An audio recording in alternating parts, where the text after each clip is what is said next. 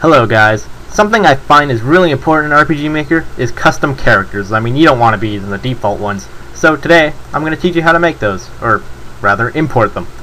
Alright, so we'll start a new project. Now, you're going to want to go to a website that has characters. For example, I'm going to want Tara Branford from Final Fantasy VI. This website, Untamed, Wild, blah blah blah, link is in the description. This website has a lot. And I mean, there are others, and there are also some like websites where you can create your own.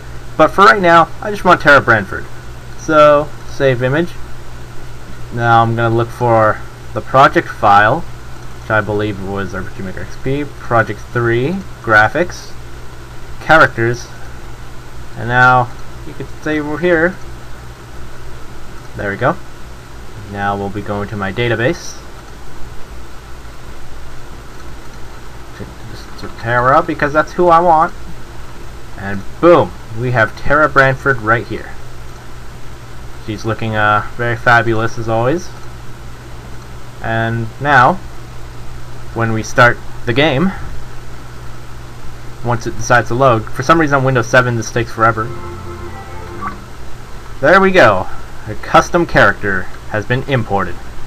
Isn't that like nice and simple? I mean, we all want custom characters. No one wants to play as the default ones. Yeah, so custom characters, they're really nice to have. You know, you don't want to be stuck with the default ones, because most people will rate default games bad.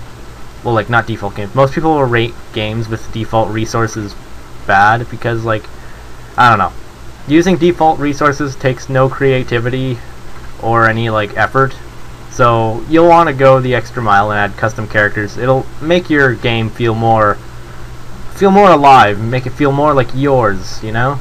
So I highly recommend using custom characters, and I hope this tutorial helped you, if this is what you were looking for, or you just think it was neat. Alright, so here's Princess Peach, here's Sora, and I'm Tara, and thank you.